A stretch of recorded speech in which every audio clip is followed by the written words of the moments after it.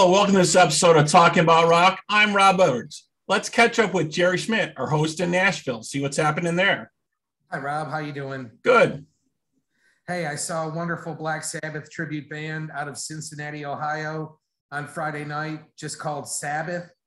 And they did a nice long set of Ozzy Sabbath material and closed the show with a couple of Dio classics. And then Saturday night, I saw the wonderful Music City Stones once again, and they brought the horn section along with them this time. Sometimes they don't play with the horns. And they did a nice 50-year anniversary tribute to Exile on Main Street, the great classic 1972 double album. And then Sunday, I went to go see a Queen band out of Southern California do a brunch over at the City Winery here in Nashville. And the guy that played Freddie Mercury actually performed on a broken leg.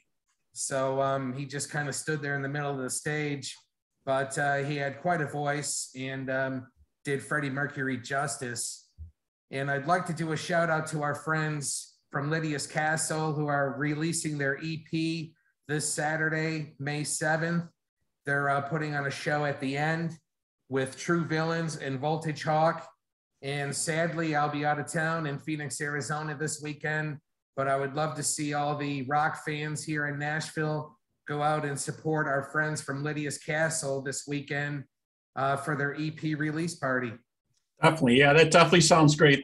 Looks like you had a busy weekend out there, and our next guest has also been pretty busy as well. He's been touring the U.S., Europe, Sweden, Brazil, and bringing their passion for music and exciting high-energy shows to their fans worldwide. Dubbed by the LA Times as the kings of New York City rock and roll, please welcome to the show the voice of Wildstreet, Jayk. Eric, how are you? I'm chilling, man. How are you guys? We're doing excellent. Looks like you've been keeping super busy, man. You guys are always touring. I was going through your list of tour dates that you previously had, different tours for opening for Black Veil Brides, Twisted Sister, Michael Monroe. It's been nonstop for you guys since you started things, hasn't it? Well, not really. We took a break for 2 years or 3 years from 2013 to 2016. But however, last year we did play over 100 shows in the USA and Europe.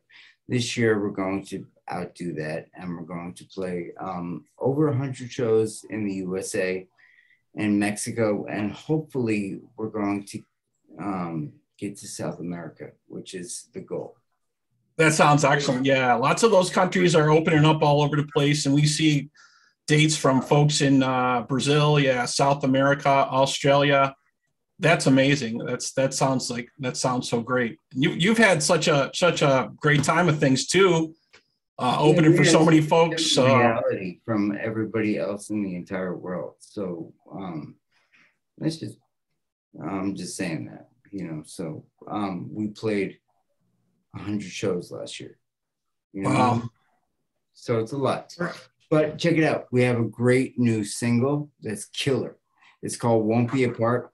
And I wrote it with my friend Todd Long, who's in this band Ghosts of Sunset, who's also on Golden Robot Records. And they're a great band. You guys got to check them out. You know what I mean? If you haven't already done so, please go support my friends. Regardless, "Won't Be Apart" is our new single. I think it's the most honest thing I've sung, and the most honest thing that Wildstreet has ever done.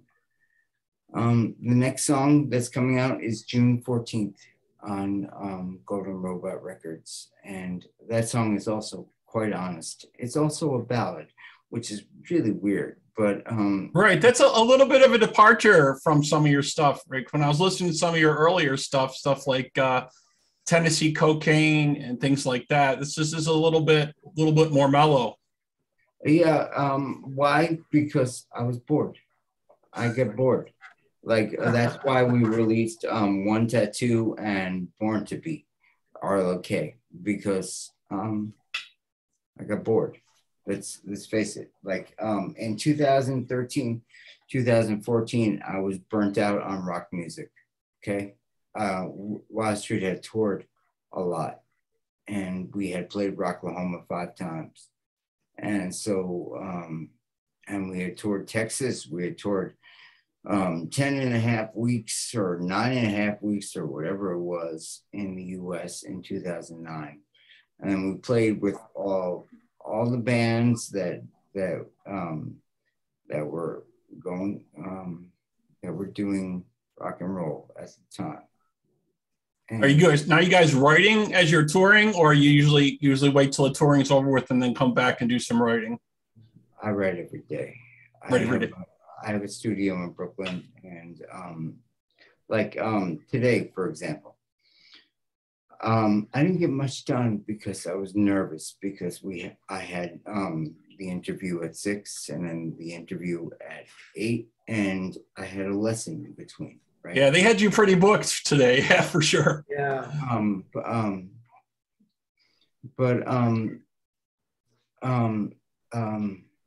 Yeah. So like what my buddy Todd sent me just like a test of what he would do on bass and drums on.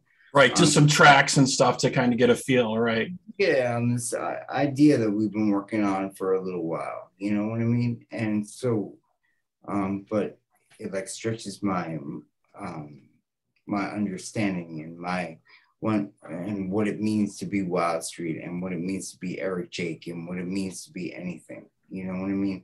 Music is my life. You know, I wake up in the morning, the first thing I do is I check on my music, whether it be having to make sure that I post or going on Instagram and resharing my friends' bands who are awesome, you know, like right. Everything in my life is about music. Yeah, you're a busy guy. You're not only a songwriter, I was reading, you're also a vocal coach, vocal producer, and a session guitarist producer. You're doing the whole bag there. So yeah, you know, like I do a lot of things. I do guitar, I do keyboard, I do singing, of course, and you know, I love music. You know, music is my life, and all I want to do is write great songs every day. If I, in an ideal world, all I would do is write songs all day, every day, and produce songs. But you know, it's like I also love performing, and I think I'm not just me, but my band is fucking awesome. My band is awesome. Like, yeah, you guys are definitely hot. I missed you, unfortunately. You played kind of close by me last week. You played at Stamps in Tonawanda, New York, and unfortunately, I wasn't able to catch that show. But look, because we killed it at Stamps. You can ask all the folks who were there, because what's his name, Aiden and others.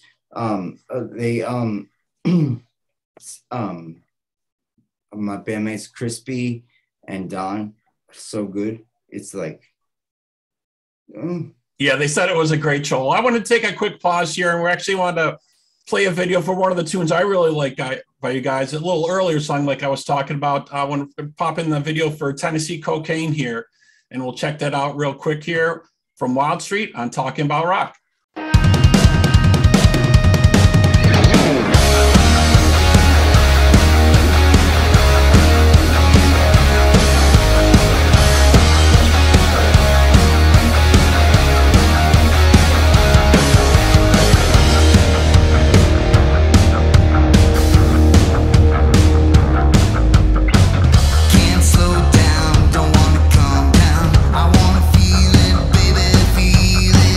Tap the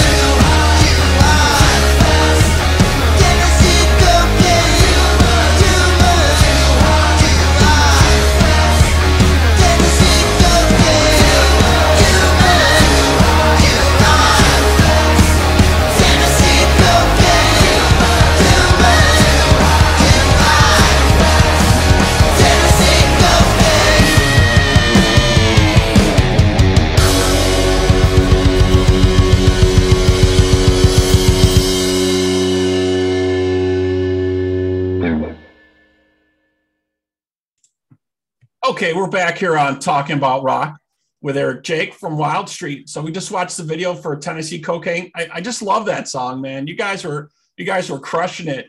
In 2021, you released Wildstreet 3, and you had about 1.8 million streams on Spotify. Very, very impressive. You had to be so happy with that. It's okay. Not good enough. It's okay. It's okay.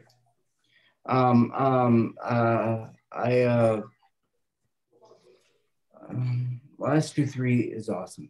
The artwork, the music, everything about it, the complete package is awesome.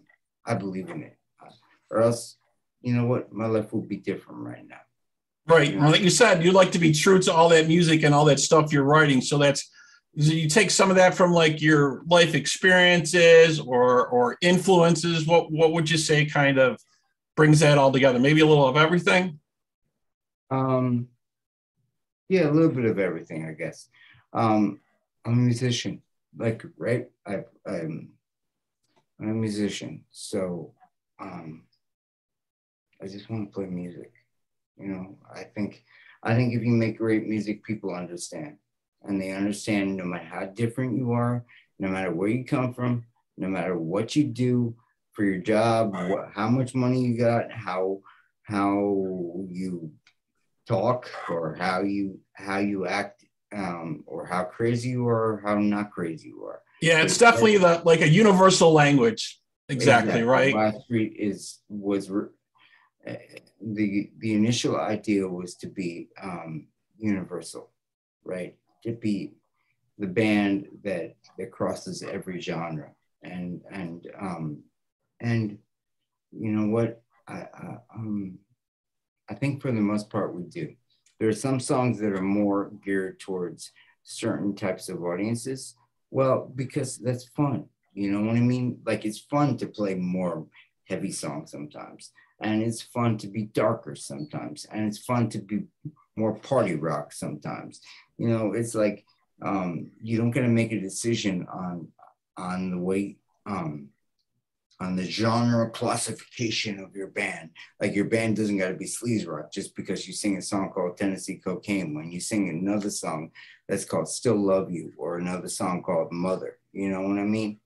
Right. Yeah. You guys are definitely changing it up, different kinds of styles, different types of things. And your audiences obviously seem to love it. You guys have been touring like crazy. And I really like, we were talking about earlier, I like the new track, Won't Be Apart, with Todd Lang on there. Todd Long. I'm sorry. Yes. That's okay. No problem. You guys rock. Talking about rock.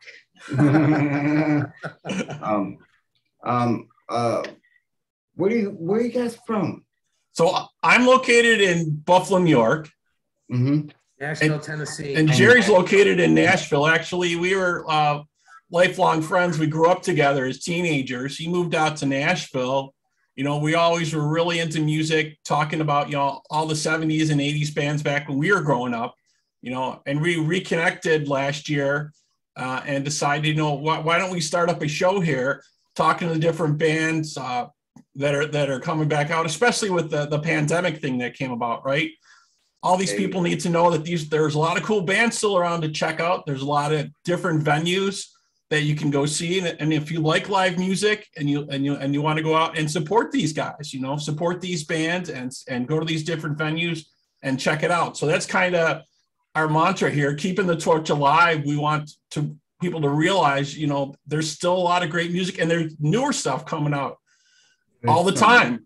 Music all the time. Like, for example, our record label, Golden Robot, there's a lot of bands that are really good that perhaps you haven't checked out. Like maybe check out Vessel. You know what I mean? It's like, I know everybody knows that Wildstreet and Hardcore Superstar and Crash Diet are on Golden Robot Records, right? And Stephen Piercy, you know, but nobody. I want my fans to check out other bands. Oh, definitely. Yeah. It's kind of hard to spread the word. It's not like it used to be where all the record companies would do a lot of PR for you and get a lot of press, like through TV and magazines and stuff. It's not like that anymore. So that was another reason we decided to do this. We want to show, some of the older acts that are still around and still rocking, but a lot of some of the newer stuff that's coming out and what kind of stuff is available to check out. So that's definitely check out Ghost of Sunset's new album, Saints in the City. You know what I mean? It's killing. You know what I mean? And P.S. Happy birthday, Mick Mars. You know what I mean? Like, definitely. It was 71 years old today, right? I was looking at that. He's so cool. Yeah, I was like, we're really pumped to see him on the stadium tour and see what that's going to be like. So that's yeah.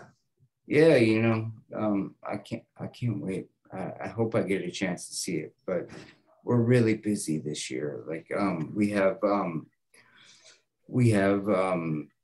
a tour starting on May 12th in Providence, Rhode Island at Feet Music Hall. And then we play Boston the next night and play New Hampshire. This is really huge for Wildstreet. Why? Because it's Northeast expansion. We have never played in this area.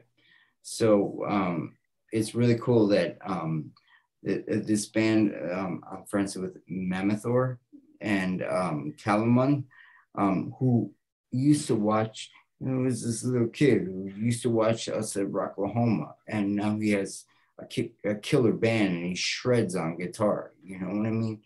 And it's really cool to get to play with him and with my friend Travis. And so then we, after that, we go to Berlin, Maryland, at the Gastro something theater, Globe Gastro Theater. I can't remember. Yeah, you guys got so many dates going on. I know it's tough to keep it straight. Definitely, I totally understand.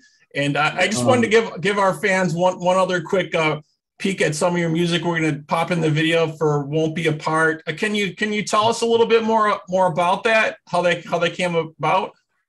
Basically, there was a Facebook conversation that I started, of course, right?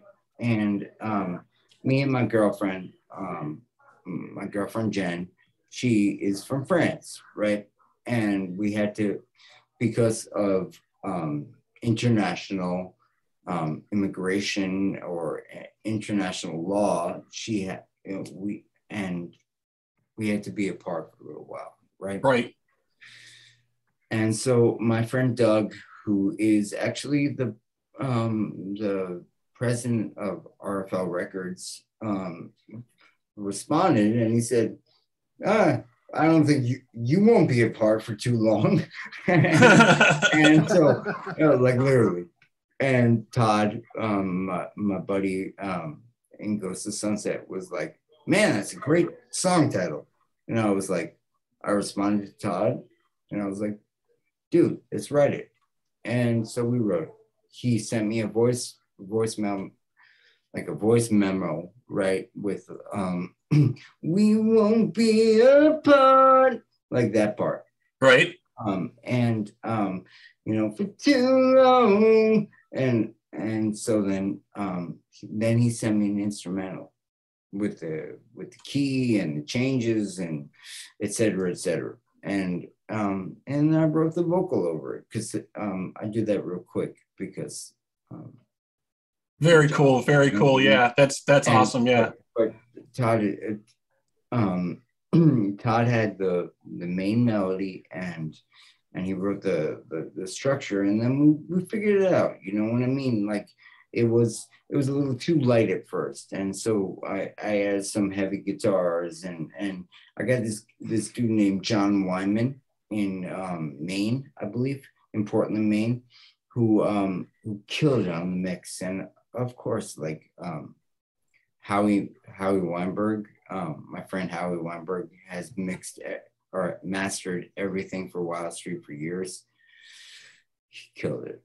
Yeah, it's definitely a very unique sound. So we want to take a quick pause here. We're going to play you the video for "Won't Be Apart" from Wildstreet on Talking About Rock.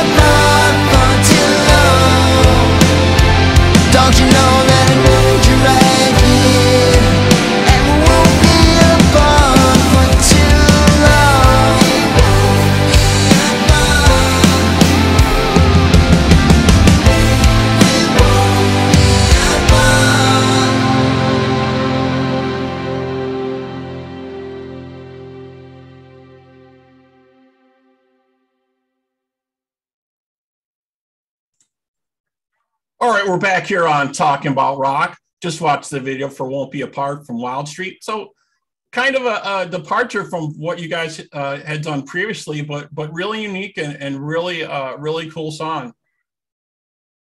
I think it's great.